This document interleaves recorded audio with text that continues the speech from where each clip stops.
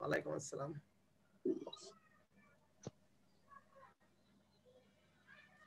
Sorry for late, electricity ছিল না তো এই জন্য দেরি হয়ে গেছে। No problem sir. আজকে আমরা শুরু করব সিড স্টোরেজ। কিছু কোশ্চেন ছিল আগের ক্লাসের, তো যেহেতু একটু সময় কম এই জন্য আমি কোশ্চেনগুলো নেক্সট ক্লাসে অ্যান্সার দেব।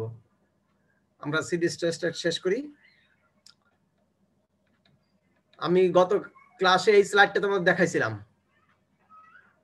জি স্যার।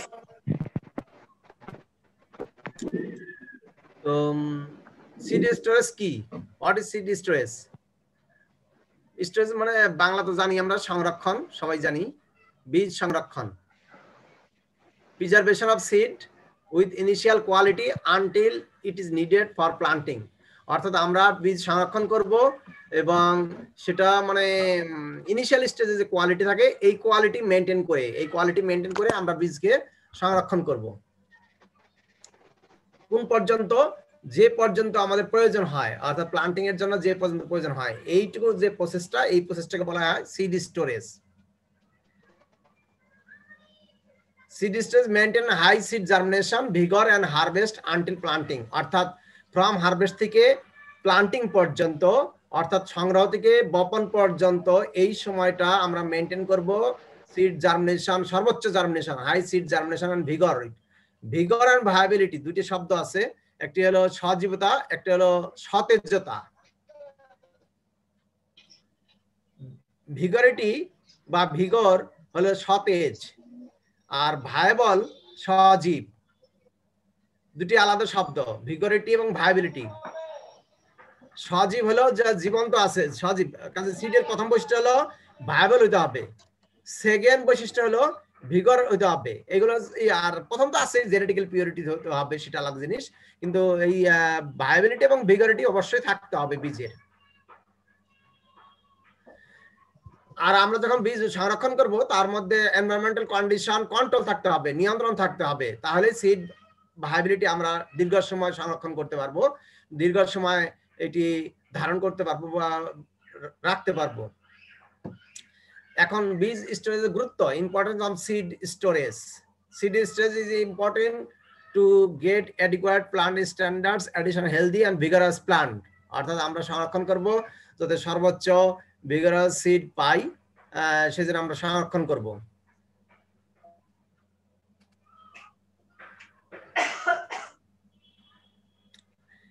এই স্লাইডটা মনে হয় গত ক্লাসে দেখেছিলাম। প্রিন্সিপাল আছে এখানে, বীজ স্টোরেজ প্রিন্সিপাল আছে। Principal of seed storage. Seed storage condition would be dry and কুল, অর্থাৎ শুষ্ক হতে হবে এবং ঠান্ডা হতে হবে। যেমন কোল্ড স্টোরেজ, আমরা নাম শুনছি কোল্ড স্টোরেজ। তো কোল্ড স্টোরেজ থাকে ঠান্ডা এবং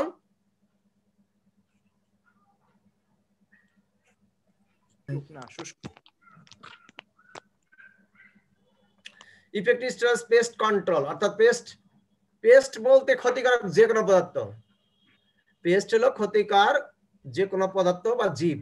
মানুষ যদি ক্ষতি করে তাহলে মানুষের পেস্ট হতে পারে। এই জন্য আমরা কি বলি, পেস্টিসাইড দিয়ে দমন করা, মানে পেস্ট যোগ সাইড, পেস্টিসাইড। উইডিসাইড, উইড কন্ট্রোল করি যে কেমিক্যাল দিয়ে, সেটাকে বলা হয় উইডিসাইড। হার্বিসাইড, হার্ব জাতীয় উইড কন্ট্রোল করি, এই জন্য বলা হার্বিসাইড।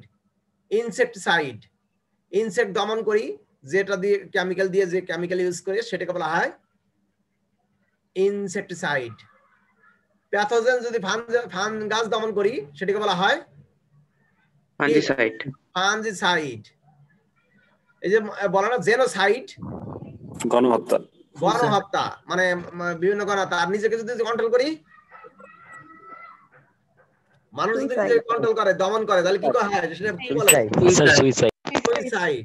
এই সাইড শব্দ যেগুলো আছে সেগুলো সবগুলোর সাথে দমন বা হত্যা জড়িত, যেমন pesticide, insecticide, উইডিসাইড, herbicide, fungicide, suicide, genocide, এগুলো সবই কন্ট্রোল করা হয়।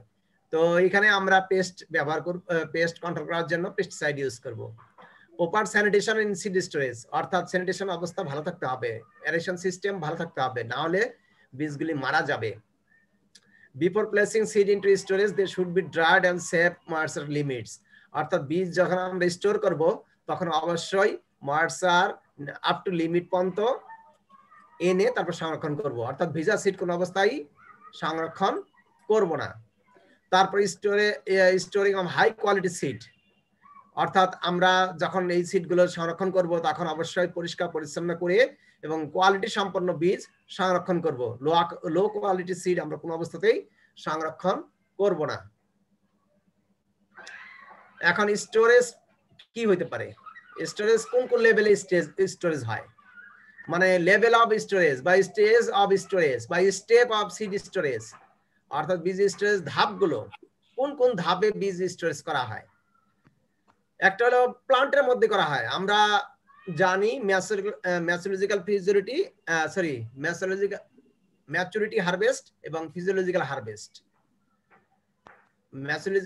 ফিজিওলজিক্যাল ম্যাচুরিটি আর হারভেস্ট ম্যাচুরিটি, এই দুইটা ম্যাচুরিটি স্টেজ থাকে। অর্থাৎ যখন বীজ গাছে থাকে, যেমন ধানের বীজ, ময়েশ্চার পার্সেন্টেজ যখন অ্যারাউন্ড 38 to 40 থাকে তখন সেটিকে বলবো ফিজিওলজিক্যাল ম্যাচুরিটি। এবং যখন হারভেস্ট করব 20+-2 অর্থাৎ 18 থেকে 22 ডিগ্রি পার্সেন্টেজ ময়েশ্চার থাকতে হবে। তো এটা হলো storage on plants. Storage on plants বলতে কি বোঝায় সেটা তো বুঝতে পারছো নাকি? হ্যালো, একটু কথা বলবো? জি স্যার। আমি বলছি যে এখানে ফার্স্ট স্টেপটা হলো বা ফার্স্ট স্টেজটা হলো স্টোরেজ অন প্লান্টস। কথা আসতে পারে, প্রশ্ন আসতে পারে যে প্লান্টের মধ্যে কিভাবে স্টোরেজ হয়, প্লান্টের মধ্যে কিভাবে স্টোরেজ হবে। সেটা হলো যে প্রথমে ফিজিওলজিক্যাল ম্যাচুরিটি হয় গ্রেইনের, যেমন ধানের ফিজিওলজিক্যাল ম্যাচুরিটি কখন আসে, যখন ড্রাই ম্যাটার প্রোডাকশন আর বাড়বে না, অর্থাৎ সিডের সাইজ আর বড় হবে না, সেই স্টেজকে আমরা বলবো ফিজিওলজিক্যাল ম্যাচুরিটি। এখন এই ফিজিওলজিক্যাল ম্যাচুরিটি থেকে ময়েশ্চার পার্সেন্টেজ আস্তে আস্তে কম থাকবে, ডাইমিটার প্রোডাকশন তো হবেই না, যে লিকুইড থাকবে আস্তে আস্তে ময়েশ্চার পার্সেন্টেজ কম থাকবে, আর্দ্রতা কম থাকবে রেসপিরেশনের মাধ্যমে। কত পর্যন্ত? হারভেস্ট ম্যাচুরিটি পর্যন্ত, যতক্ষণ পর্যন্ত আমরা হারভেস্ট না করব। এখন হারভেস্ট দ্বিতীয় স্টেপ কি? হারভেস্ট থেকে আনটিল প্রসিড। তোমরা জানো কিনা আমি জানি না, যেমন সরিষা, মাস্টার্ড, সিসাম, বাংলা বলে তিল, এইগুলো যখন আমরা হারভেস্ট করে নিয়ে আসি, হারভেস্ট করে স্তূপ করে রেখে দেওয়া হয় এক জায়গায়, মানে যেখানে থ্রেশিং ফ্লোর, যেখানে মাড়াই করা হয়, গ্রামে উঠান বলে অথবা খোলা বলে, কি বলে গ্রামে? হ্যালো, ধান বা গম সরষে যেখানে মাড়াই করে সেই উঠানটা কি বলে? থ্রেশিং খুলি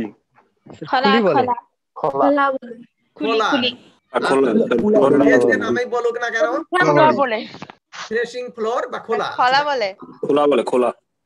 আচ্ছা, খোলা বা থ্রেশিং ফ্লোর রে বাবা। আচ্ছা, থ্রেশিং ফ্লোরে নিয়ে আসার পরে শোনো প্লিজ, থ্রেশিং ফ্লোরে আনার পরে একটু মানে গ্রামের ভাষায় বলে জাগ দিয়ে রাখে, সরিষা বা তিল বা স্তূপ রাখে, স্তূপ করে রেখে জাগ দেওয়া হয়। ইয়েস, কারণ ম্যাচুরিটির জন্য। অর্থাৎ আমরা জানি 80% ম্যাচিউর হলেই আমরা হারভেস্ট করি, বাকি 20% হারভেস্ট করার জন্য জাগ দেওয়া হয় বা স্টোর করে রাখা হয় এই খোলার উপরে বা থ্রেশিং ফ্লোরের উপরে। এটা হলো সেকেন্ড স্টেপ। তারপরে হলো স্টোরেজ।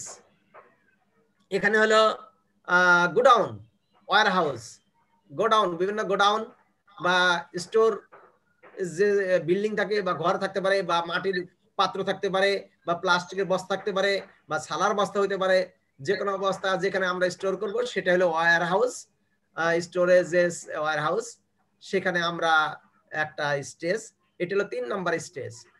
4 নম্বর স্টেজ হলো ট্রানজিট, অর্থাৎ যেখানে সংরক্ষণ করব, মানে পরিবহন করব, সেটা রেল ওয়াগন হতে পারে, ট্রাক হতে পারে বা বিভিন্ন শেড ট্রলি হতে পারে, যেগুলো আমরা পরিবহন করব, ট্রানজিশন করব সেটা। এরপর হলো রিটেইল স্টোর, অর্থাৎ খুচরা বিক্রেতার যে গুডাউন বা বাড়ি বা যে বলি, অর্থাৎ খুচরা বিক্রেতা যে রিটেইল স্টোর, তার মানে সর্বশেষ যে ডিলার থাকে তার কাছে সংরক্ষণ করা হয়। লাস্ট ওয়ান হলো অন দা ইউজার ফার্ম, অর্থাৎ যে কৃষক, যে ফার্মার এটি ইউজ করবে তার বাড়িতে বা তার স্টোর ফার্মে যখন স্টোর করি তখন সেটা হলো ইউজার ফার্মসের স্টোর। তাহলে আমরা এখানে 6টা লেভেল বা স্টোরেজ দেখলাম। এক নম্বর হলো, স্যার ফিজিওলজিক্যাল ম্যাচুরিটি ব্যাপারটা আরেকটু ক্লিয়ার করেন। বলছি আবার শুরু থেকে আমি বলছি, ধান যখন ডায়ামিটার প্রোডাকশন সর্বোচ্চ হয়, অর্থাৎ ধানের তো গ্রেইনের একটা সাইজ আছে তাই না? ধান তো সকলে তোমার ইয়ের মতো হবে না, যে কি বলবো এখন উদাহরণ দেই, একটা তালের মতো হবে না, হবে না। তো ধানের তো একটা নির্দিষ্ট সাইজ আছে, যেমন অ্যারোমেটিক রাইসের নির্দিষ্ট একটা সাইজ আছে, বা BR3 একটা নির্দিষ্ট সাইজ আছে। এই সাইজটা পূর্ণ হলে, অর্থাৎ এখানে বইয়ের ভাষায় যেটা আমরা বলি diameter production up to limit maximum level, diameter production maximum level, যে ফার্দার diameter production হবে না। diameter production আমরা তখন moisture percentage থাকবে around 40%, সিডের মধ্যে moisture থাকবে around 40%। সেই স্টেজটাকে আমরা বলবো ফিজিওলজিক্যাল ম্যাচুরিটি স্টেজ। এবং ওই স্টেজ আসলে আমরা হারভেস্ট করতে পারবো না। হারভেস্ট করব কখন? আরো 3 সপ্তাহ পরে, অর্থাৎ ম্যাচুরিটি পার্সেন্টেজ যখন অ্যারাউন্ড 20% হবে, সেটাকে বলবো হারভেস্ট ম্যাচুরিটি। ম্যাচুরিটি দুই ধরনের, গ্রেইনের বা ফসলের, একটা ফিজিওলজিক্যাল ম্যাচুরিটি আর একটা হলো হারভেস্ট ম্যাচুরিটি। যখন আমরা ফিজিওলজিক্যাল ম্যাচুরিটি সেই স্টেজকে বলবো যে স্টেজের পর আর ডায়ামিটার প্রোডাকশন হবে না, অর্থাৎ সর্বোচ্চ পরিমাণ ডায়ামিটার প্রোডাকশন হয়েছে, আর বড় মানে বীজের আকৃতি আর বড় হবে না। সেটাকে ডায়ামিটার প্রোডাকশন বলতে কি বোঝায় স্যার? হ্যাঁ, ডায়ামিটার প্রোডাকশন বলতে কি বোঝায়? আচ্ছা, ড্রাই ম্যাটার মানে হলো যে যখন একটা বীজের মধ্যে প্রথমে যখন বীজ ফর্মেশন করে তখন লিকুইড ফর্মে থাকে বীজের মধ্যে। ধানের বীজের উদাহরণ দেই, ধানের বীজের তো লিকুইড ফর্মে থাকে, মানে আমরা মিল্কিং স্টেজে একটা স্টেজ আছে ধানের, অর্থাৎ ধানের মিল্কিং স্টেজে পরে দো স্টেজ বা হার্ড স্টেজে পরে হলো ফিজিওলজিক্যাল ম্যাচুরিটি স্টেজ। অর্থাৎ ডায়ামিটার হলো যে তুমি যখন একটি তরল পদার্থ মধ্যে মনে করা যে ধান বা গম ইনিশিয়াল স্টেজ থেকে যদি তুমি সেটা লিকুইডটা বের করে দাও, যেটা তলানি জমা হবে সেটা হলো ডায়ামিটার, অর্থাৎ শুষ্ক পদার্থ। তো ধানের আমরা চাল যেমন শুকানোর পরে কি চালটা পুরো শক্ত হয়ে যায় তাই না? জি স্যার। হ্যাঁ, শুকাইতে হয়, আর শুকানোর আগে কি থাকে এর মধ্যে? ময়েশ্চার থাকে। এই ময়েশ্চারটাকে সহ, এই ময়েশ্চার যখন 40% স্টেজ থাকবে, 40% থাকবে, তখন সেটাকে আমরা বলবো ফিজিওলজিক্যাল ম্যাচুরিটি। অর্থাৎ শুধুমাত্র moisture plus diameter, maximum diameter plus 40% moisture, এটাই হলো ফিজিওলজিক্যাল ম্যাচুরিটি। আর হলো 20% ময়েশ্চার প্লাস ডায়ামিটার, সেটা হলো হারভেস্ট ম্যাচুরিটি। এখানে এক্স্যাক্টলি 20% না, অ্যারাউন্ড 20%, কারণ এখানে 18 থেকে 22 বলা হয়েছে, আর ওখানে 38 থেকে 42%। তার মানে আমি বলছি 40 ± 2 আর 20 ± 2, আমি সংক্ষেপে বলে গেছি অ্যারাউন্ড 20%, অ্যারাউন্ড 40%। ভাই যে জিজ্ঞেস করে তাহলে বলবা অ্যারাউন্ড 40%, তারপর যদি স্পেসিফিক জিজ্ঞেস করে তাহলে বলবা 38 থেকে 42%। আর হারভেস্ট করব কোন ময়েশ্চার স্টেজে, সেটা হলো 18 থেকে 22। আর এক কথা যদি বলি 20, অ্যারাউন্ড 20 বা 20 ± 2। এবং এই যে ইন স্টোরেজ ওয়্যার হাউস যখন স্টোর করব তখন ময়েশ্চার পার্সেন্টেজ থাকবে বিলো 12%। স্যার 40% যেটা বললেন ওইটা কি ফিজিওলজিক্যাল? জি, ফিজিওলজিক্যাল ম্যাচুরিটি। আর 20% সেটা হলো হারভেস্ট ম্যাচুরিটি। আর যখন আমরা এটাকে স্টোর করব গোডাউনের মধ্যে বা কোনো বাসায়, তখন ময়েশ্চার পার্সেন্টেজ বিলো 12%, বিলো 12% এর নিচে কত, মানে বিলো তো বলতে 0 বিলো, 1 বিলো, 2 বিলো, 10 to 12। এটা সাধারণত বলা হয় 6 to 12, কোথায় বলা আছে 8 to 12, অর্থাৎ 6 থেকে 12 অথবা 8 থেকে 12। আর এর নিচে আসলে কি হবে?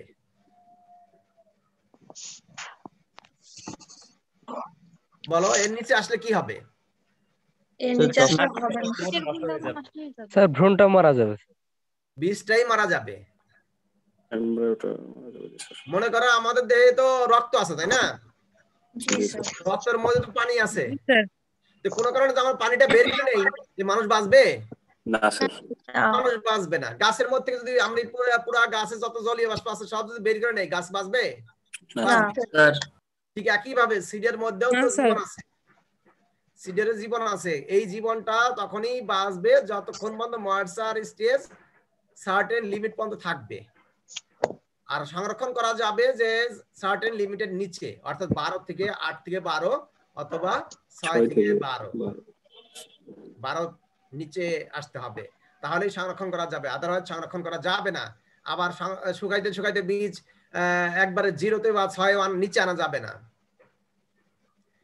গ্রামে দেখছো তোমরা হয়তো, বা আমি জানি না দেখছো কিনা, ধানের বীজ যখন শুকায় এক পর্যায়ে দাঁতের নিচে দিয়ে দেখে ধানগুলো যে কটকট শব্দ করে কিনা।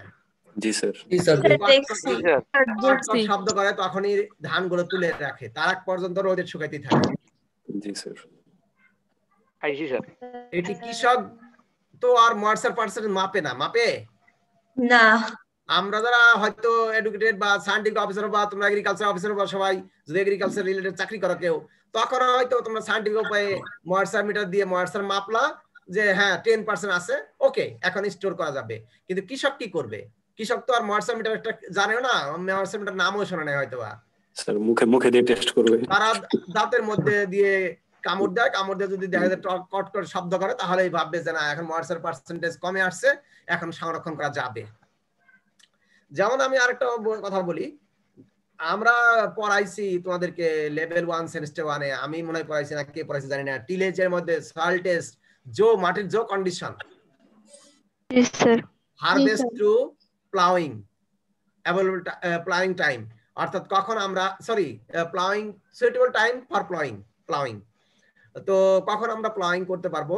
সেক্ষেত্রে আমরা বলি যে এক মুষ্টি মাটি তুলে সেটা একটা ক্রিকেট বলের মতো তৈরি করতে হবে, সেটা 2 মিটার উপর থেকে ছেড়ে দিতে হবে। যদি সেটা মানে ভেঙে যায়, ঝুরঝুরে হয়ে যায়, তাহলে আমরা ভাববো মাটিতে ময়েশ্চার উপযুক্ত আছে জমি চাষ করার জন্য।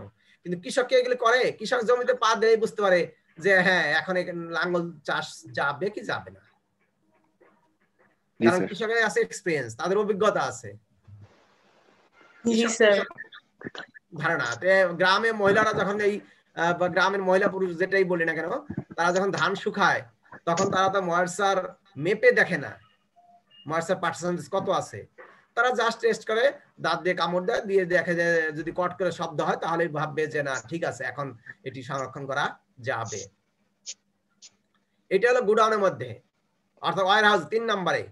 তারপর ট্রানজিট, অর্থাৎ আমরা এইগুলো মনে করো যে দিনাজপুরের সিট এখন নিয়ে যাব খুলনায়, বা নিয়ে যাব ঢাকায়, বা নিয়ে যাব বরিশালে, তখন ট্রানজিটের মধ্যে হয়তো থাকে অনেকক্ষণ, রেলে হইতে পারে, ট্রাকে হইতে পারে, ট্রলিতে হইতে পারে, বিভিন্ন ভাবে হইতে পারে। তারপরে ডিলার, রিটেইল স্টোর, অর্থাৎ খুচরা বিক্রেতা যে তার যে গোডাউন আছে সেখানে সংরক্ষণ করা হয়, সেখানেও অনুরূপ মানে সুইটেবল ওয়েদার থাকতে হবে। লাস্টলি হলো ফার্মার্স বা ইউজার ফার্ম, যে ইউজ করবে, ব্যবহার করবে, তার যে ফার্ম থাকবে সেই ফার্মের যে সংরক্ষণগার, সেই সংরক্ষণগারে স্টোর গোডাউন বা ঘর যেখানে বলে স্টোর হাউস, সেটার মধ্যে সংরক্ষণ করবে। সেটার মধ্যে এই 6টা স্টেজের মধ্যে ফসল হারভেস্ট করা থেকে ফিজিক্যাল ম্যাচুরিটি থেকে শুরু করে বপন পর্যন্ত এই 6টা স্টেজে হারভেস্ট করা, সংরক্ষণ করতে হয় আর কি। কোনো কোশ্চেন? স্যার স্টোরেজের ক্ষেত্রে কি অপটিমাম টেম্পারেচারও কি কন্ট্রোল করতে হয়? কোথায়? স্টোরেজের ক্ষেত্রে, সিড স্টোরেজের ক্ষেত্রে। জি, স্টোরেজ ক্ষেত্রে অপটিমাম টেম্পারেচার অবশ্যই মেইনটেইন করতে হবে। সেটা কত হবে স্যার? এটা নির্ভর করে তুমি স্টোর কতদিন করবা, 6 মাস না 1 বছর না 10 বছর নাকি 2 মাস, সেটার উপর নির্ভর করবে। আমরা তো গ্রামে ওই যে গ্রামে ঘরে মাছা বলে, নাম শুনছো কিনা জানি না, গ্রামের ঘরের মধ্যেই সংরক্ষণ করে, সেটা গ্রামের ঘরের মধ্যে মাচা দিয়ে রাখে, মাচার উপরে সংরক্ষণ করে। এখন হয়তো নাই, কিন্তু কৃষক ঘরে আছে। জি স্যার। দেখছো স্যার? তাহলে টেম্পারেচারের ইয়াটা কত হবে? তো আমরা যদি নরমাল এক সিজনের জন্য রাখি, এক সিজনের জন্য রাখি, তাহলে সেক্ষেত্রে সিরিয়াল ক্রপস এর ক্ষেত্রে তেমন টেম্পারেচার ন্যাচারাল কন্ডিশন রাখলেই অসুবিধা নাই, ন্যাচারাল কন্ডিশনে রাখা যাবে। যেমন কিছু ক্রপ আছে কোল্ড স্টোরেজ রাখতে হয়, যেমন পটাটো, আলু, পটাটো কোল্ড স্টোরেজ রাখে, তাই না? জি স্যার। কৃষক হারভেস্ট করার পরে দিয়ে আসে, কারণ কি ওখানে কোল্ড স্টোরেজ কেন রাখে পটাটো, আর ধান কেন কোল্ড স্টোরেজ রাখে না? ময়েশ্চার কন্টেন্ট ন্যাচারালি ধানটা রাখা যাচ্ছে, কিন্তু ন্যাচারালি আমরা আলুটা রাখতে পারতেছি না। আলু নরমাল কন্ডিশন রাখা যাচ্ছে না, কারণ ওখানে ময়েশ্চার পার্সেন্টেজটা বেশি, আর ধান রাখা যায় কারণ ধানের মধ্যে ময়েশ্চার পার্সেন্টেজ কম থাকে, রোদে শুকায়ে তারপরে আমরা রাখতে পারি। আলু তো রোদে শুকাই না, আলু কি রোদে শুকাই না স্যার, আলু রোদে শুকাই না, এই জন্য ওটাকে রাখলে কোল্ড স্টোরেজ রাখতে হয়, টেম্পারেচার লোয়ার করে তারপর রাখতে হয়। অর্থাৎ ওটার মধ্যে যে পরিমাণ ময়েশ্চার আছে বায়ুমণ্ডল ওই পরিমাণ ময়েশ্চার দিয়েই রাখতে হবে, নাহলে ময়েশ্চার তো বায়ু যদি অ্যাবজর্ব করে আলুর থেকে, তাহলে তো আলু শুকিয়ে যাবে। এই জন্য ইকুয়াল ময়েশ্চার দিয়ে রাখতে হয়। আর এই ময়েশ্চার আর টেম্পারেচার একটা সম্পর্ক আছে, একটা রিলেশন আছে, সেই রিলেশনটা আমি পরে বলছি। সেই রিলেশনটাকে বলা হয় স্টোরেজ প্রিন্সিপালস। হ্যাঁ, ময়েশ্চার পার্সেন্টেজ এবং টেম্পারেচার, সেটা আমি পরে তোমাদেরকে নেক্সট স্লাইডগুলোতে দেখাবো। স্যার আর্দ্রতা অবশ্যই ময়েশ্চারই তো আর্দ্রতা, আর্দ্রতা তো বড় ফ্যাক্টর। সিড স্টোরেজের ক্ষেত্রে আর্দ্রতা নাম্বার 1 ফ্যাক্টর, তারপর টেম্পারেচার। স্যার বোরো ধান বা আউশ ধানের ক্ষেত্রে কি হারভেস্ট ম্যাচুরিটি আসলে তখনই হারভেস্ট করা হয় নাকি স্যার তার আগেই করা হচ্ছে? না না, হারভেস্ট ম্যাচুরিটি ছাড়া তো তুমি হারভেস্ট করতেই পারবে না, তাহলে তোমার বোরো ধানের ক্ষেত্রে অনেক সময় দেখলাম যে গাছের ক্ষেত্রে যদি চিন্তা করি যে আমরা যদি আমন ধান দেখতেছি গাছ অনেকটা স্যার হলুদাভ হয়ে যায় তারপরে করা হয়, কিন্তু বোরো ধানের ক্ষেত্রে অনেকটা স্যার সবুজাভ দেখা যায়। আচ্ছা, খুব ভালো প্রশ্ন করছো। তো এখানে সবুজাভ দেখা যায় কারণ হলো যে এই ধানের আউশ ধানের ক্ষেত্রে ম্যাক্সিমাম হলো লোকাল ভ্যারাইটি, বিশেষ করে লোকাল ভ্যারাইটির ক্ষেত্রে ম্যাচুরিটি হারভেস্টে আসার আগেই, ফিজিক্যাল ম্যাচুরিটি আসার সাথে সাথে ধান এবং ধানের পাতা হলুদ হয়ে যায়। অর্থাৎ পেনিকেল বিয়ারিং লিভ, যেটা পেনিকেল বিয়ারিং লিভ সেটাকে বলা হয় ফ্লাগ লিভ। ভালো করে একটু শোনো, পেনিকেল বিয়ারিং লিভ সেটার নাম হলো ফ্লাগ লিভ। তো হাইল্ডিং ভ্যারাইটিতে এই ফ্লাগ লিভটা ধান হারভেস্ট পর্যন্ত সবুজ থাকে, যার জন্য সবুজ যতক্ষণ থাকবে ততক্ষণ ফটোসিনথেসিস হবে। যখন ফিজিক্যাল ম্যাচুরিটি স্টেজ চলে আসে তখন প্রোডাকশন, ফুড প্রোডাকশন করে, খাদ্য উৎপন্ন করে, খাদ্যগুলি যেহেতু হলুদ পাতা আর ইউজ করতে পারে না, ওগুলো গ্রেনে জমা হয়। এই জন্য হাইল্ডিং ভ্যারাইটির ফলন বেশি, লোকাল ভ্যারাইটির ফলন কম। তার মূল কারণ হলো পজিশন অফ লিভ এবং ফ্লাগ লিভ গ্রেন থাকে, সবুজ থাকে আনটিল হারভেস্ট পর্যন্ত। এই জন্য তুমি দেখছো যে আমন ধানে হলুদ হয়ে যায় আর বোরো ধানের ক্ষেত্রে সবুজ হয়ে যায়, কিন্তু এটা ম্যাচুরিটি আসতে হবে, হারভেস্ট ম্যাচুরিটি পর্যন্তই আসে, কিন্তু তারপরেও ধান সবুজ থাকে, পাতা সবুজ থাকে, দেখতে সবুজ মনে হয়। আর কোনো কোশ্চেন? সরিষার ক্ষেত্রে বললেন, তিসির ক্ষেত্রে বললেন, এগুলোকে হচ্ছে স্তূপ আকারে জাগ দেওয়া। আচ্ছা, সরিষা তিলের কথা বলছি, একদম বলছি সরিষা তিল। কারণ হলো যে যখন সরিষা, জানো যে সরিষা পটে থাকে, সিলিকা বলে, পট বলে, তাই না? সরিষা এবং হলো তিলের ক্ষেত্রে ওখানে নিচের গুলো যদি বেশি পেকে যায় তাহলে ফেটে যায়, নিচের পট গুলো। জি স্যার। আর উপরে গুলো কাঁচা থাকে, স্টিল কাঁচা থাকে, ঠিক না? তো যখন আমি হারভেস্ট করব নিচের গুলো, যেমন আমি একটু উদাহরণ দেই, এখানে বলতে গেলে তো অনেক কিছু বলতে হয়। ক্রপ হলো দুই ধরনের, বা ফসল প্লান্টই দুই ধরনের, শুধু টোটাল প্লান্টটাই দুই ধরনের। অনেক ক্লাসিফিকেশন আছে on the basis of growth, on the basis of growth. যেমন দুই ধরনের কি কি, একটা হলো ডিটারমিনেট আর একটা হলো ইনডিটারমিনেট। একটা হলো নির্দিষ্ট আর একটা হলো অনির্দিষ্ট।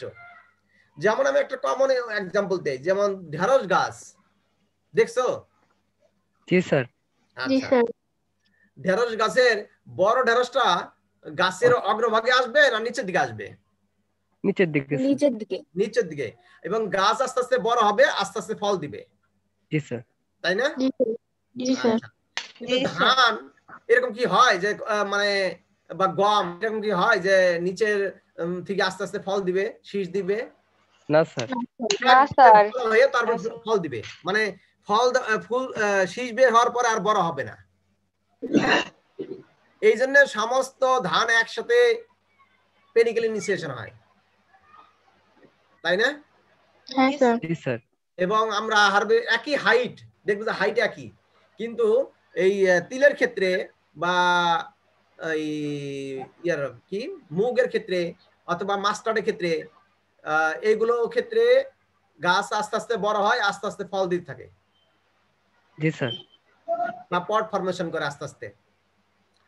তো যখন আমি নিচের পটগুলো হারভেস্ট করব, তখন উপরে পটগুলো মানে ইম্যাচিউর থেকে যায়। এখন আমরা এমন একটা স্টেজে হারভেস্ট করব যাতে নিচের গুলি পাই এবং উপরে গুলাও যাতে কিছুদিন জাগ দিয়ে রাখলে উপরে গুলাও কিছু পাই, না হলে তো মাঠে অর্ধেক নিচের গুলো অর্ধেক ই হয়ে যাবে, পট ফেটে যাবে, পট ফেটে মাঠেই পড়ে যাবে। সরিষা ছোলা, তারপরে তোমার এই যে মসুর, খেসারি, এগুলো হারভেস্ট করার ক্ষেত্রে তোমরা দেখছো যে প্রখর রোদের মধ্যে হারভেস্ট করলে অনেকগুলো এই পট গুলো মানে স্কাটারিং হয়ে যায়, অর্থাৎ ফেটে যায়, ব্রাস্টিং হয়ে যায়। জি স্যার। এই জন্য ওগুলোকে জাগ দিয়ে রাখা হয় কয়েকদিনের জন্য। স্যার পটটা কাকে বলতেছেন স্যার? পট বলতেছি ফলটাকে, ওই যে যেমন সোলার পট, সরিষার পট, বীজ কয়েকটা বীজ সিমের বাইরের আবরণটা এটাকে সিলিকা বলে। লিগুম ক্রপের কি বলে? লিগুম বলে। কিন্তু আমি একসাথে সবগুলোকে পট বলছি। পট বলতেছি যেটার মধ্যে বীজগুলো ধারণ করে, তিলের অথবা এই যে আমরা মটরশুঁটি খাই, দেখছো মটরশুঁটি? মটরশুঁটি কি বীজ আলাদা থাকে নাকি একটা ইয়ের মধ্যে থাকে, মানে একটা লিগুমের মধ্যে থাকে? লিগুমের মধ্যে থাকে। লিগুমের মধ্যে সারি সারি থাকে, তাই না? এক সারি বা দুই সারি। জি স্যার। এইটাকে আমি একসাথে বলছি, সব মিলে বলছি পট। শিমের মতো শিম। সরিষার ক্ষেত্রে বলা হয় সিলিকুয়া, আর এই ইয়ের ক্ষেত্রে খেসারি, পালস, এগুলোকে বলা হয় লিগুম। লিগুম ক্রপ যেহেতু পট বলি, গ্রেইন পার পট। কোন পটে হয়তো 20টা, কোন পটে 30টা, কোন পটে 2টা, কোন পটে 3টা। যেমন ছোলার ক্ষেত্রে 2-3টা আছে, মসুরের ক্ষেত্রে 2-3টা আছে, বাট এই যে মটরশুঁটি ক্ষেত্রে দেখবে যে 8-10টা আছে, কোন ক্ষেত্রে 4-5টা আছে। এখন তো মটরশুঁটি খাওয়ার সময়, মটরশুঁটি হারভেস্ট করার সময়। গার্ডেন পি, যেটাকে বলা হয় গার্ডেন পি, বাজারে যেটা সবজি হিসেবে আমরা কিনে আনি বাজার থেকে। আচ্ছা, বুঝতে পারলে হলো। এরপরে নেক্সট স্লাইডে যাই। চিকপি এখন যদি লাগানো শুরু করি তাহলে কি হবে স্যার? ডিলে হয়ে গেছে। ডিসেম্বরের চিকপি ডিসেম্বরের ফার্স্ট উইকে লাগাইতে হয়, তো ফার্স্ট উইক সেকেন্ড উইক ঠিক আছে, তো এখন তো থার্ড উইক চলে আসছে, সরি জানুয়ারির প্রায় সেকেন্ড উইক চলে যাচ্ছে। স্যার কয়েকটা স্যার দিছি জার্মিনেট হচ্ছে, জানি না পরে হবে কিনা স্যার। জার্মিনেট হচ্ছে যদি টেম্পারেচার কম থাকে তাহলে হবে। টেম্পারেচার যদি একটু ডিলে মানে হঠাৎ রাইজ না করে, তাহলে সাডেনলি রাইজ না করে, তাহলে হবে। Okay sir. হবে হবে, লাগাই দেখতে পারো, কিছু তো হবেই। আমি এই ক্লাসিফিকেশন আগেই বলছিলাম, অর্থোডক্স এবং রিক্যালসিট্রেন্সি এর ময়ার্সার পার্সেন্টেজের ভিত্তি করে। এগুলা না বলি, অর্থোডক্স কাকে বলে এগুলো ক্লাসিফিকেশন আমি বলছিলাম, ইন্টারমিডিয়েট, লিগুম, রিক্যালসিটেন্ট, এই জ্যাকফ্রুট, ম্যাঙ্গো ফ্রুট, এখন বলি guideline for successful seed storage. কি কি গাইডলাইন আমি অলরেডি এর মধ্যে আলোচনা করছি। Determine weather seed can be storeyed, অর্থাৎ ময়েশ্চার ঠিক আছে কিনা, স্টোরেট করা যাবে কিনা সেটা ডিটারমিন করতে হবে। Collect healthy matured seed, separate clean অর্থাৎ ক্লিন সিড রাখতে হবে, ড্রাই সিড রাখতে হবে, স্টোরেজ সিড করতে হবে। টাইপস অফ স্টোরেজ,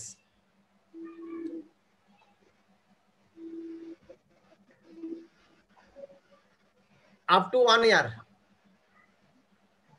1 বছর যদি করি আমরা, এটা রেগুলার করে কৃষকরা করে 1 বছর। তারপরে এটা হলো শর্ট টাইম, মিডিয়াম হলো 1 থেকে 5 বছর, up to 20 years. R long term এটা 20 বছরের বেশি সংরক্ষণ করা যায়।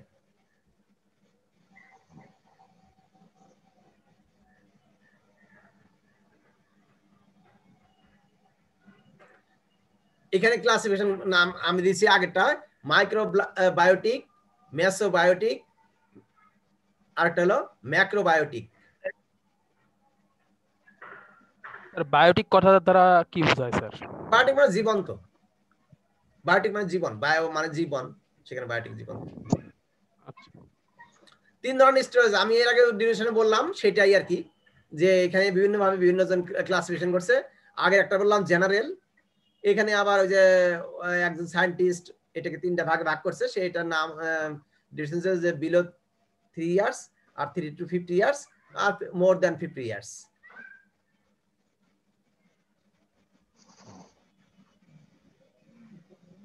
টাইপস অফ স্টোরেজ কিসের উপর নির্ভর করে? Storage temperature, humidity.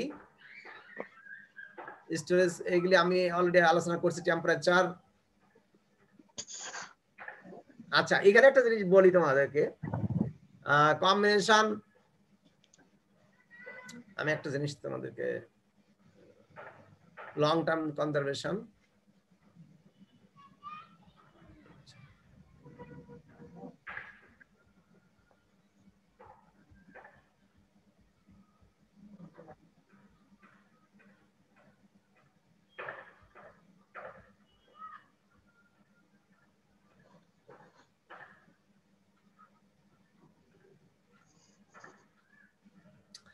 এখানে থেকে একটা রুলস বলছি আমি, দেখো উপরে একটা রুলস হলো জেমস রুলস, আরটা হ্যারিংটনস রুলস, আরটা হলো ব্রাডফোর্ডস মেট্রো নম রুলস। 3টা রুল। তো এর মধ্যে প্রথম 2টা রুল খুব পরিচিত এবং ইম্পর্টেন্ট। একটা হলো টেম্পারেচার ফারেনহাইট ডিগ্রি সেন্টিগ্রেডে এবং রিলেটিভ হিউমিডিটি বিলো হয়তো হবে 100। কথাটা বুঝতে পারছো? জি স্যার। যে এটা কিসের কোথাকার মানে এই জিনিসটা, সেটা হলো স্টোরের। আমরা যেখানে স্টোর করব, গুডাউনের বা ঘরে যেখানে স্টোর করি, সেটার টেম্পারেচার ফারেনহাইটে এবং রিলেটিভ হিউমিডিটি পার্সেন্টেজে যোগফল হতে হবে বিলো 100। আর যদি সেন্টিগ্রেডে দেই টেম্পারেচার আর রিলেটিভ হিউমিডিটি, দুটার যোগফল হবে বিলো 30 স্টোর করতে গেলে। অর্থাৎ আমার টেম্পারেচার যদি হয় 10, relative humidity 90, sorry relative humidity 40, তাহলে স্টোর করতে পারবো। আর টেম্পারেচার যদি হয় 20, রিলেটিভ হিউমিডিটি হইতে হবে বিলো 40।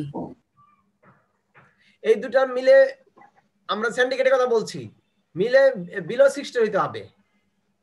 অর্থাৎ কোল্ড স্টোরেজে আমরা বীজ সংরক্ষণ করি, সেখানে বীজের হিউমিডিটি সরি সেই মানে কক্ষের তাপমাত্রা এবং হিউমিডিটি দুটার যোগফল বিলো 60 হইতে হবে। সেন্টিগ্রেডে যদি তাপমাত্রা কাউন্ট করি আর ফারেনহাইট টেম্পারেচার যদি কাউন্ট করি, তাহলে টেম্পারেচার এবং রিলেটিভ হিউমিডিটি দুটা মিলে হবে যোগফল বিলো 100। এটি কিন্তু ভাই জিজ্ঞাসা করে অনেক সময়। সব ক্রপস এর জন্য কি এটা স্যার স্ট্যান্ডার্ড? হ্যাঁ, ম্যাক্সিমাম ক্রপের ক্ষেত্রে এটা in the standard. R হ্যারিংটনস rules এর ক্ষেত্রে যদি ময়েশ্চার পার্সেন্টেজ 1% কমানো যায়, অর্থাৎ 12 থেকে 11 আনা যায়, তাহলে duration will be double. Duration will be double storage duration, অর্থাৎ ময়েশ্চার 1% কমো আর সেই সংরক্ষণ ক্যাপাসিটি বা সংরক্ষণ যে সময় সেটা হবে ডাবল। বুঝতে পারছো? না স্যার।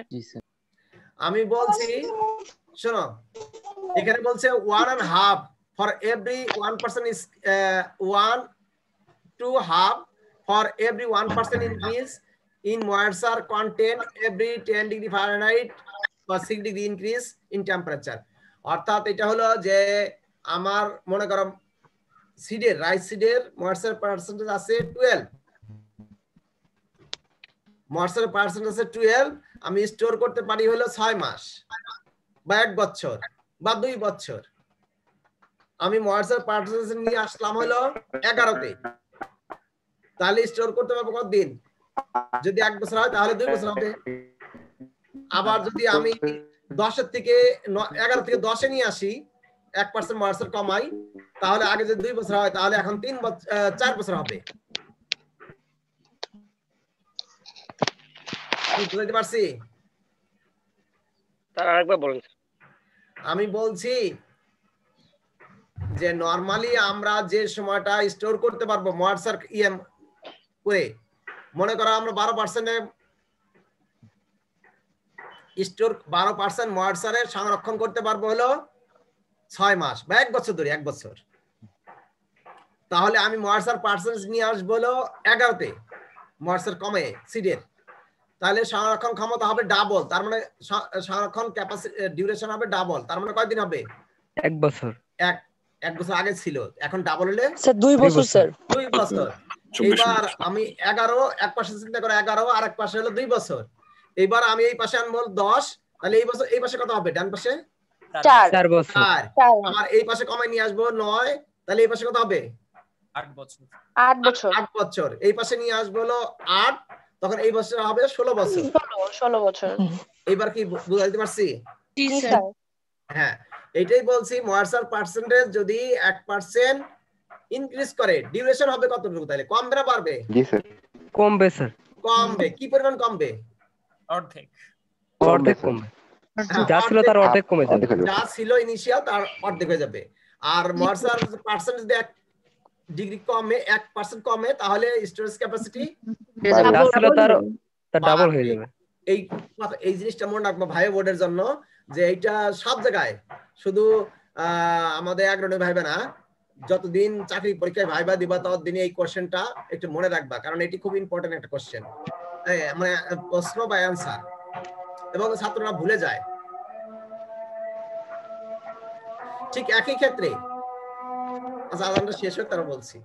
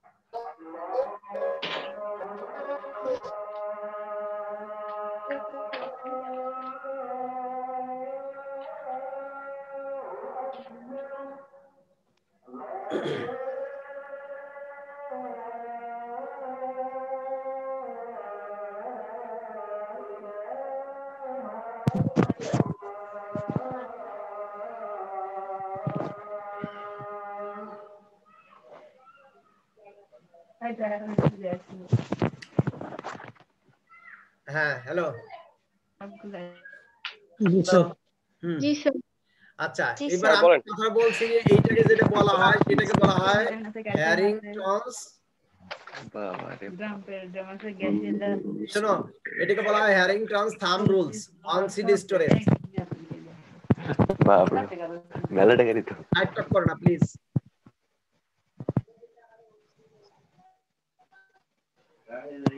রবিন মাইকটা অফ কর। হ্যারিংটনস থাম্ব রুলস, আমি আবার মিউট করে দিচ্ছি সবাইকে। হ্যারিংটনস থাম্ব রুলস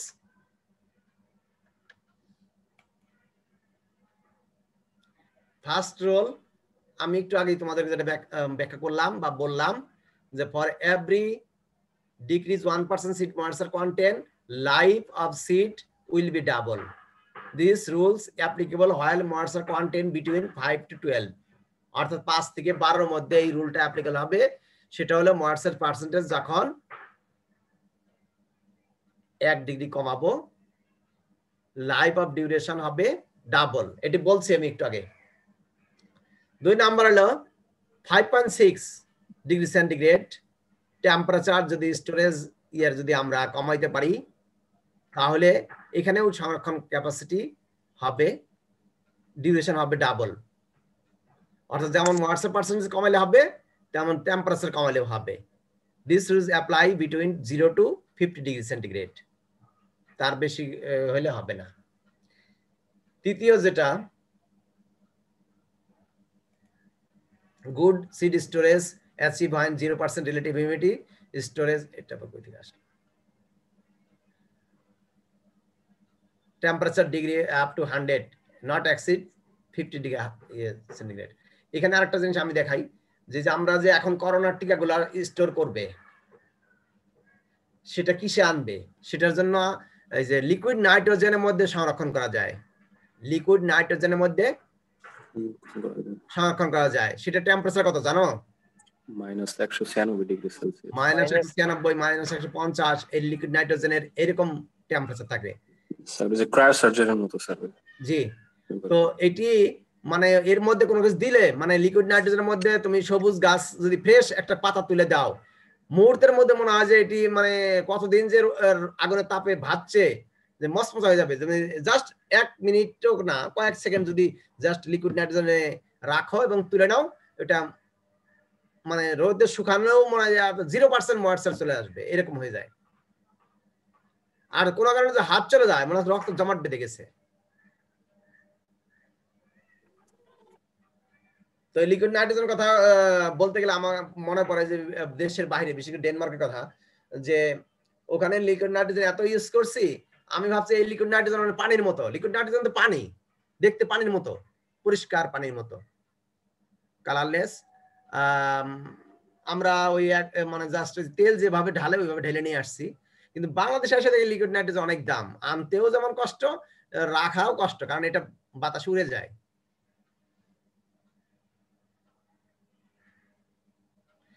বিভিন্ন স্টেজে সংরক্ষণ করা যায় সিড স্ট্রাকচার। আমি এগুলো তো সিড ম্যাচুরিটি এগুলো নাই আমার, মানে এগুলো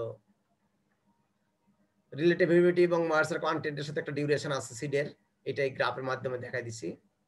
এবং ভায়াবিলিটি ভিগর, টাইম যত যাবে তত ভায়োলিটি ভিগারটা কম থাকবে। এটাও হ্যারিংটন ল, 72 সালে হ্যারিংটন যে 72 সালে ল দিয়েছে সেই লটাই।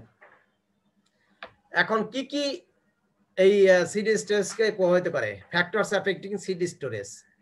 জেনেটিক ফ্যাক্টর, জেনেটিক ফ্যাক্টর আমি আগেই বলছি, জেনেটিক ফ্যাক্টর এটা ভ্যারাইটি ডেভেলপ করে, ভ্যারাইটি এক এক ভ্যারাইটির এক এক রকম, সেটা হলো জেনেটিক ফ্যাক্টর। তারপরে weather effect of weather, structure, এগুলোই mainly. R maintenance of viability of storage, এখানে বলছি factors influence seed storage, Biotique factor, abiotic factor. এটা তো দূরে চলে গেছে, আসলে দূরে হবে না, একসাথে এক শব্দ হবে। বায়োটিক ফ্যাক্টরের মধ্যে কি কি আছে? Genetic makeup of seed, initial seed quality, Provence, seed moisture content, other factor, insect, fungi, rodent, এবং বাকিগুলো যেগুলো হয় আর কি আমরা টেস্ট করি, বিভিন্ন test, seed sampling test. The প্রোভেনিয়েন্স, এই টার্মটা কি? এটা এটা হলো সিড যেটা আমরা উৎপন্ন করি, সেই সিডটার কোথায় উৎপন্ন হচ্ছে সেই একটা একটা এলাকা বোঝায়, যে সেই এলাকার ইয়েটা যে কেমন সেটা। যেমন আমাদের এই অঞ্চলে তোমার হয় এই কাটারি ভোগ হয়, কিন্তু অন্য এলাকায় তো এরকম হয় না। যেমন আবার এই এলাকায় দিনাজপুরে ওই যে কি বেদান লিচু ভালো হয়, অন্য এলাকা হয় না, এরকম আর কি লোকেশন। অ্যাবায়োটিক ফ্যাক্টরের মধ্যে আছে টেম্পারেচার, এইগুলো ইম্পর্টেন্ট আমাদের জন্য। Temperature, relative humidity, seed sanitation, gas atmosphere, packaging material. Biotique factor প্রত্যেকটা গণনা দেওয়া আছে এখানে, আমি তোমাদেরকে শীট দিয়ে দেব। ইনিশিয়াল সিড কোয়ালিটি, তারপরে seed moisture content, inheritance, thumb role. এই থাম্ব রোলের ক্ষেত্রে আছে বারবার আসতেছে অর্থোডক্স এবং রিক্যালসিটেন্ট। আমি এটা কিন্তু সিড ইয়ার ক্ষেত্রে পড়াইছিলাম তোমাদেরকে।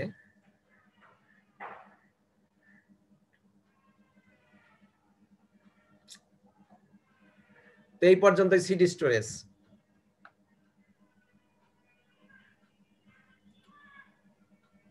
আরেকটা জিনিস আমি তোমাদেরকে দেখাবো, সেটা হলো সিড রেড। দেখতে পারতেছো এটা স্ক্রিনটা? জি স্যার। জি স্যার, জি স্যার দেখা যায়। সিড রেড এমএস ওয়ার্ড দেখা যায়? জি স্যার দেখা যায়। আচ্ছা, আমি এটা এমএস ওয়ার্ডেই পড়াই, কারণ হলো যে এটা তো আমার আসলে অঙ্ক। এটা আমি আরেকদিন একটা ক্লাস নিব, জাস্ট আজকে একটু বলে রাখি। সিড রেড কাকে বলে? The amount of seed that is required to raise a crop successfully on given land is called seed rate. আমরা অন্য কিছু স্লাইড দেখছি স্যার, ইন দ্য ন্যাচারাল পাওয়ার পয়েন্টের স্লাইড, মাইক্রোসফটের না, আপনি যেটা দিয়েছেন। বুঝি নাই স্যার, যেই স্লাইডটা দেখা যাচ্ছে স্যার, এটা পাওয়ার পয়েন্টেরই, মাইক্রোসফটের না। তাই নাকি? জি স্যার। স্ক্রিন শেয়ার হয়নি স্যার এটার। তাহলে এটা কেটে দেই। জি স্যার।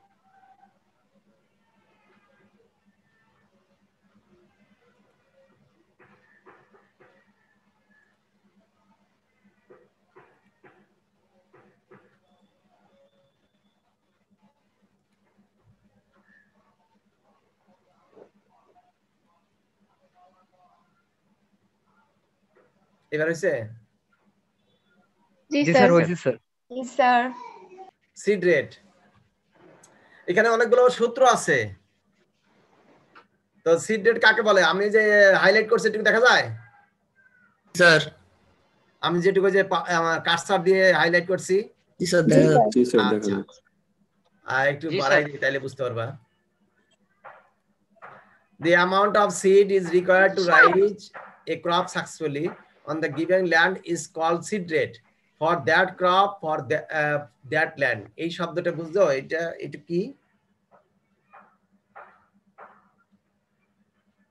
নির্দিষ্ট ক্রপ এবং নির্দিষ্ট জমি। অর্থাৎ এই সিড রেটের যে ডেফিনিশন দিলাম, এটি কোন একটি স্পেসিফিক মানে নির্দিষ্ট স্পেসিফিক কোন ক্রপসের মানে স্পেসিফিক ক্রপের জন্য, মানে সব ফসলের জন্য একই ডেফিনিশন হবে না। জি স্যার। এই জন্য এখানে বলা আছে amount of seed is required to raise A crop successfully on a given land is called seed rate for that crop for that land. ওই জমির জন্য ওই ক্রপের জন্য এখানে একটা জিনিস দেখো, সিড রেট কিভাবে আমরা ক্যালকুলেশন করি। ডিপিপি মানে কি?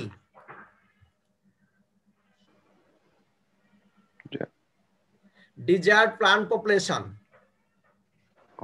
ডিজার্ট প্লান্ট পপুলেশন, কাঙ্ক্ষিত গাছের সংখ্যা। PSA, percentage safety allowance, percentage of safety allowance. PP, purity of germination, sorry purity percentage of purity. PG, percentage of germination. R WTS, weight of 1000 seed, weight of 1000 seed। আমি আবার বলি, DPP ডিজার্ড মানে কাঙ্ক্ষিত plant population,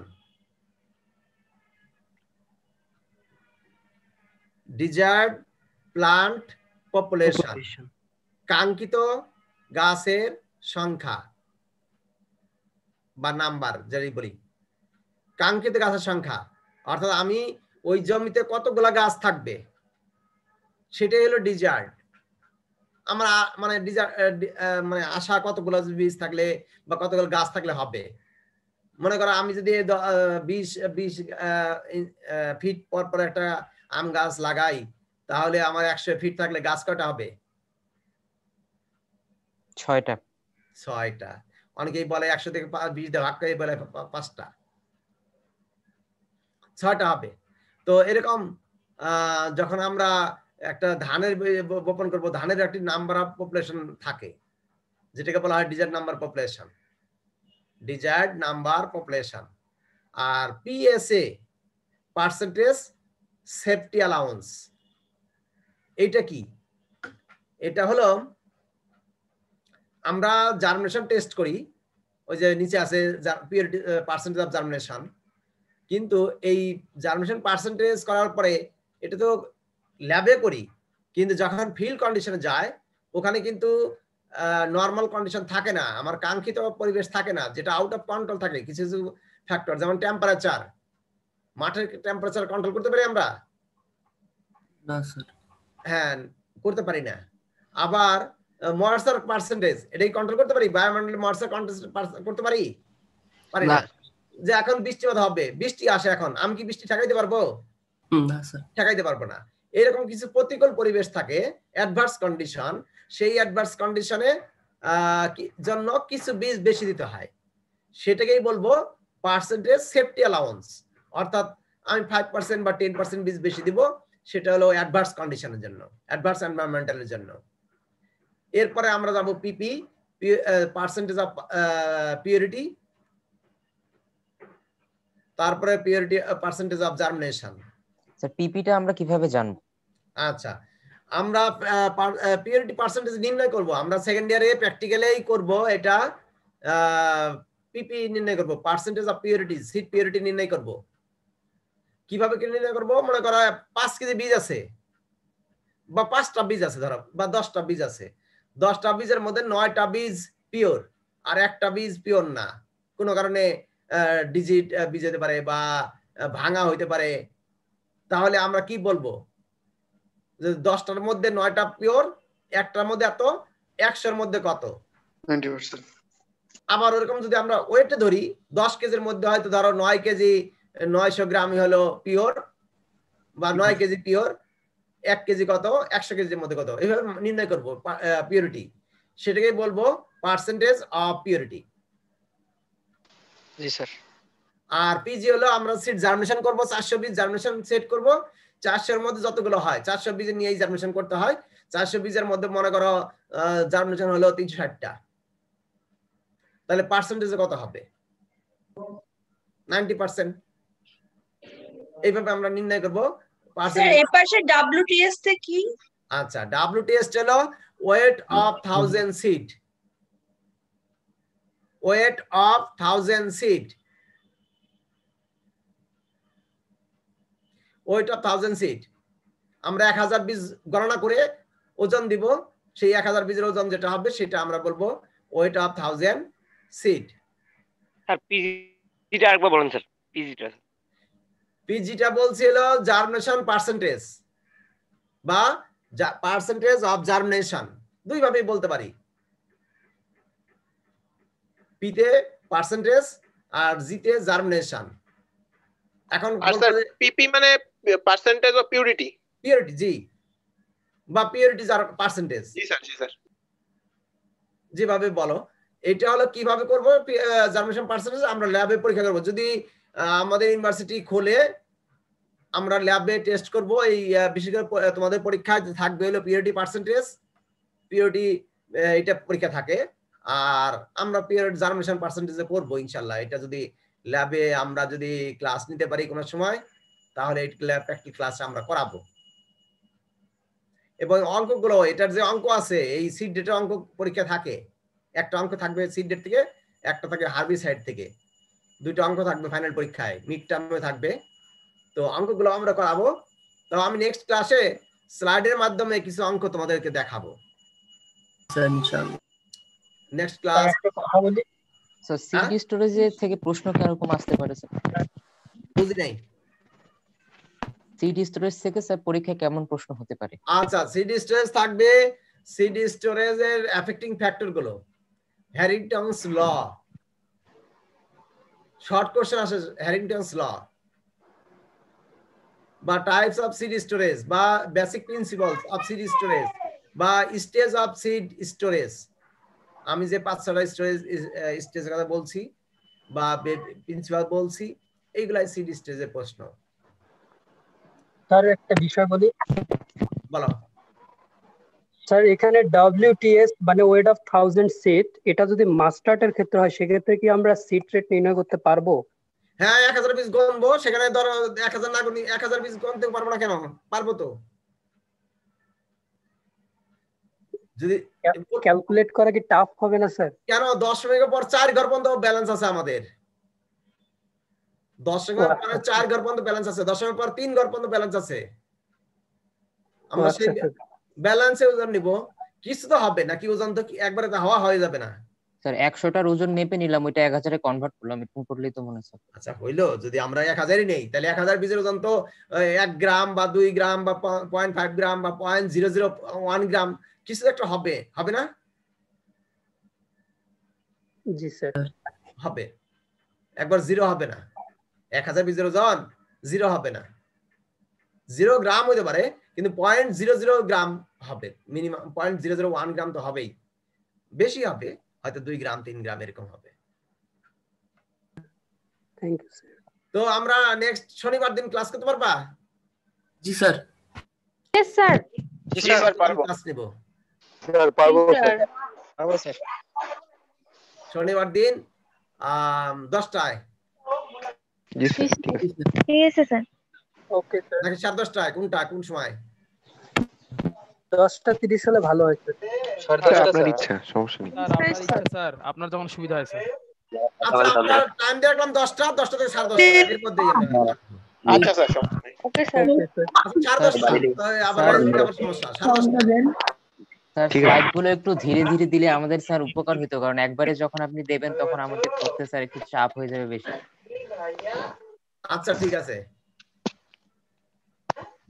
ঠিক আছে, আল্লাহ হাফেজ। আসসালামু আলাইকুম।